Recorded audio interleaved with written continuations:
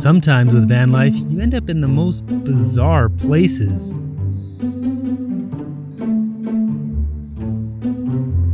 I just pulled up to the Nose Hill parking lot here. I was just in the Vivo Center, the public library, for 7 hours editing these videos. What do you think the odds are that I get kind of pulled out of here and, you know, the knock late at night? This place is apparently open till 11. There's 2 pit toilets and 2 outhouses. It's got garbage right here. Got everything I need right now. Dang, I'm looking scruffy. I better shave and gotta cut my hair tomorrow. This looks like a mess. Most amount of stealth. You can see the parking lot. Probably behind that bush would be good, or over there, but that's right near the toilets and that's gonna smell. So the next best option is just kind of 2 over right in this corner where I'm almost at. I'm gonna probably move there, try that spot. There's a really amazing blood moon, or maybe it's a blood sun. Because there's all this forest fire smoke, so it's making it look like a blood moon, but it's actually the sun. It's blocking out part of the light. Right now, sometimes the forest fires, they do have a couple cool side effects.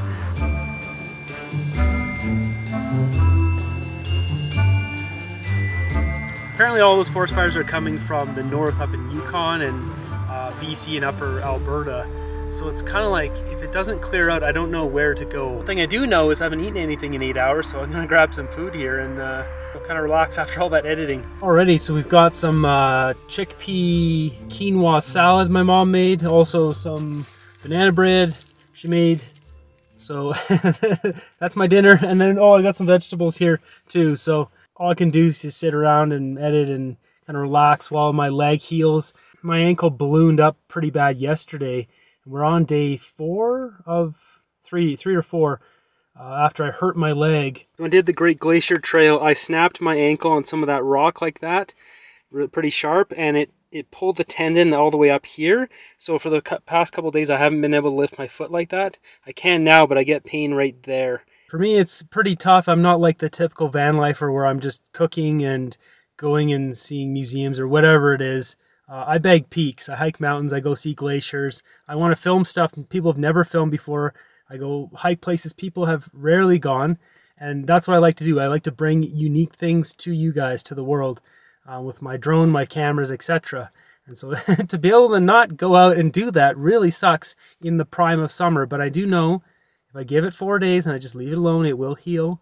And then I can get back out there with something that's not too intense. I need to work up as well. So we'll just set up for the night here, and a little gopher, I think it's a gopher, he was snooping around my car. I was trying to get in. And I was trying to look around, maybe go somewhere else, but it's so hard to find a park. That I found one park after a bunch of searching that had no house across the road on the other side. You could park on that side of the street, etc., etc. Except the road was like this. Super steep, so there's no way you can sleep on that. And I decided, whatever, I'm just gonna sleep here with the gophers. See you guys tomorrow. Have a good night. I'll see you in the morning. Good morning. I slept well here at Nose Hill Park. I've got a few objectives for the day. I need to go up this hill behind me, one of the Nose Hills. I gotta test out my leg. I snapped my tendon, so I need to go test it out to see how it's doing. I think I've got 2 or 3 days left on the healing. I need to cut my hair and shave. I look like an absolute mess. Look at me. So this is gonna be a little bit tricky. I have some razors and stuff to shave this, but I actually have to run my vehicle and my alternator to run the thing that will cut my hair. I've got a new power solution coming in. Now, if you haven't been following me from the beginning of this road trip, my Ecoflow River Pro overloaded it. I don't know, melted, the fuse popped, something burnt out. It doesn't work. It's an absolute brick. I can't charge anything. It's just basically a 20-pound weight sitting in my car. It fried on the first day of this road trip, and customer service still hasn't given me a ticket here or a label to send it back. It's been a week and a half. So anyways, we're gonna have to use my alternator, run my car to cut my hair today. But first, let's go up this hill and see what's going on up there.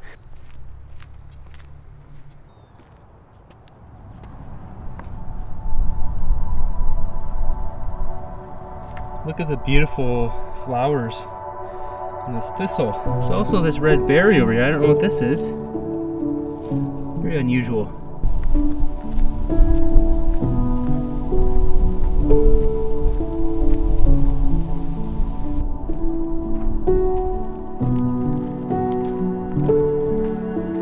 Now, if I were a betting man, I would say these are Saskatoon berries. Is this Saskatoon bush?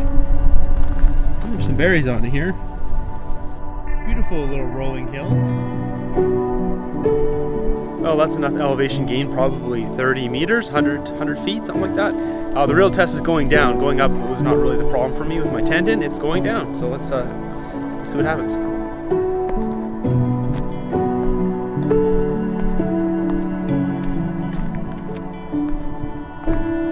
So the result of that, my foot, a little bit tender, but no sharp pain. I'm actually impressed. It's a little bit better than I thought it was going to be, so that's pretty good. I still need to give it a couple days. That's about, I don't know, 100 feet of gain.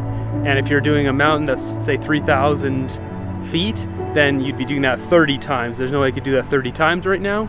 Maybe 10 before it really was in a lot of pain. So I kind of have to just remember that. It's time to cut my hair. This is an absolute mess. I look like a cartoon character here.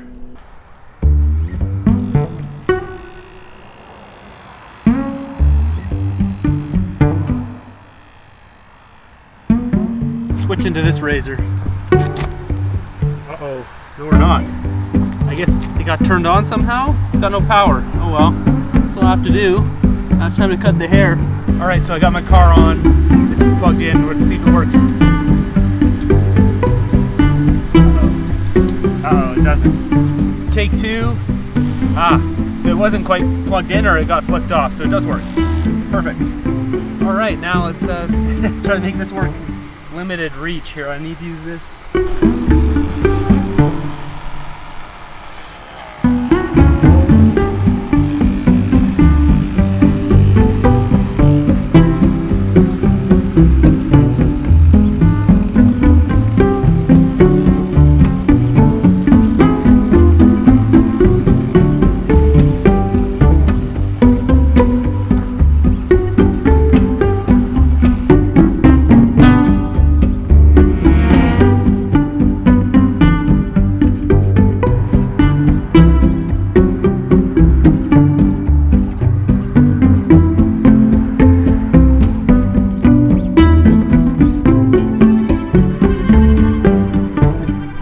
Not bad.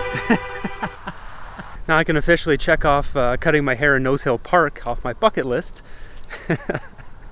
Probably someone's gonna think it's just someone was shaving a dog or something. A little bit of hair down here, just a little bit. So it's time to go have a shower. I'm gonna be meeting up with one of my oldest friends, probably my oldest friend today. So.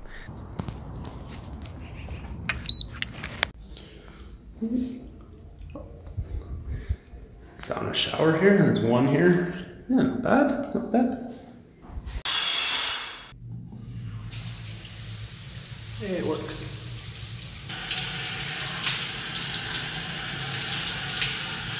So I just had a shower and see, not too bad. Little haircut here. Not the most comfortable thing doing, shaving your head in the parking lot. God, it's hail.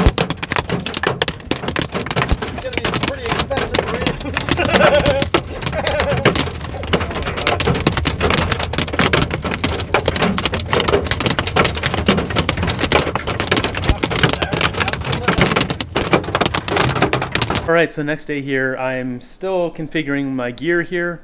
I'm just at my mother's house, and my foot is almost healed, and I'm also waiting for a new power station to come in because my Ecoflow River Pro is broken, and they still haven't gotten back to me. The customer service is pretty bad. I'll reveal right now, so what I'm doing out here is I'm going to film some glaciers, but not just film glaciers. I'm going to recreate a bunch of photos from the 1900s, like 1903. There's some from 1914, 1927. These are mountaineers that went up into the glaciers around Jasper and Banff. They took photos of the glaciers, and I've mapped out exactly where I think they're exactly standing and which direction they're looking, and I'm going to recreate all the photos to show how much the glaciers have melted in the past 100, 120 years. Now, some of these photos will be easy to recreate, like Athabasca Glacier, because there's roads that go right up there.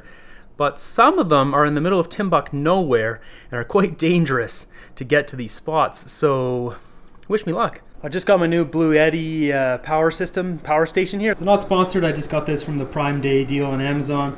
This is cool. It's got 4 plugs. This is a 1152 watt hour. So my Ecoflow is a 720 watt hour.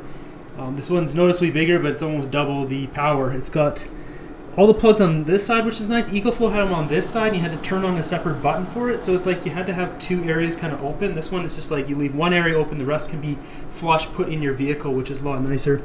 And then it's got the USB, it's got the 100 watt, and then 4 other ones. It's got the plug here, which goes into the car or the solar panel. This is the out plug for like a fridge, like a Domenica or something.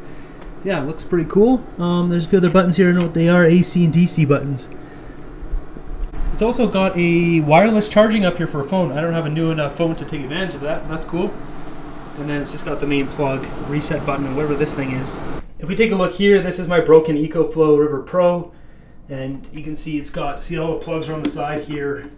And then the other plugins were up here on this side. You actually have 3 areas open, which makes it harder to store in your vehicle. But yeah, this thing sadly, it's dead. You can turn it on. Has no power. You can charge it, but you can't have this thing charge anything, so useless right now. The speed this thing charges is absolutely insane.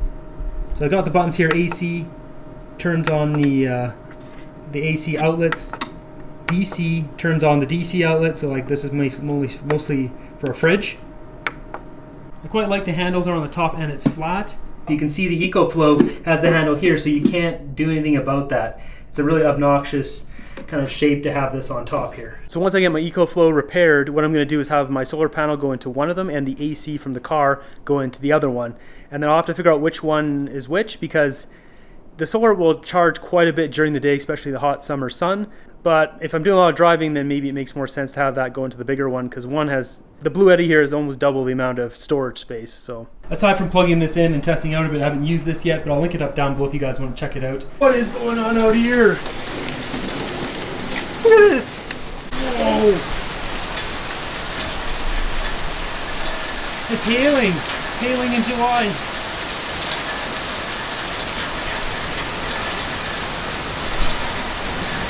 Whoa, this is crazy. This is absolutely insane. I want to run out here to go get my zoom lens, but it's way too dangerous. There's like millions of hail coming down.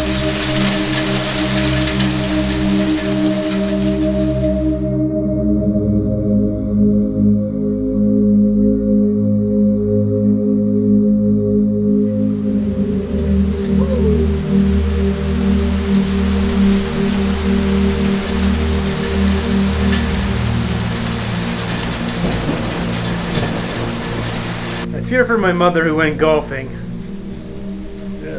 My vehicle's getting pounded by hail. My poor solar panel up there. It's going nuts out there, absolutely nuts.